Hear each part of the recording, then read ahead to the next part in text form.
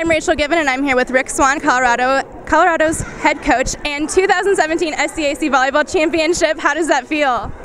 It feels great. It was really good. Sure. This game was crazy. Colorado swept Trinity in the regular season 3-0 in both games, but Trinity brought the heat this game. You guys took it to 5 sets. How did you coach your team to overcome some of the pressure in this game? Well, I like to give a lot of credit out to Trinity. I mean, they came out on fire. They were swinging constantly, hitting hard. Really got us off balance in the first 2 games, and we talked to our players about that. You know, that we had to take control of the game, that we were playing back on our heels, and we had to bring the pressure to them.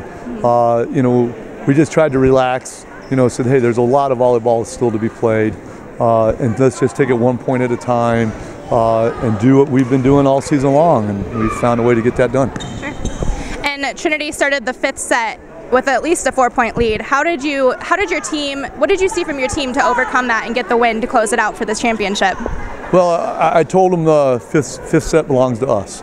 We've played a couple of 5th set matches this year, and we've been fortunate enough to come out on the right end in those games, and we've been down before, and so we know to get to 15 is hard, and so we knew that we just had to keep battling and playing it 1 point at a time, and fortunately we were able to make some plays, and things went our way, and we got the win. And now let's recap the season. You guys were ranked all season long. This week you're the #1 team in the nation, and now you're the 2017 SCAC Championship. This season, recap it in 5 words. Wow, 5 words. A lot of hard work and grit.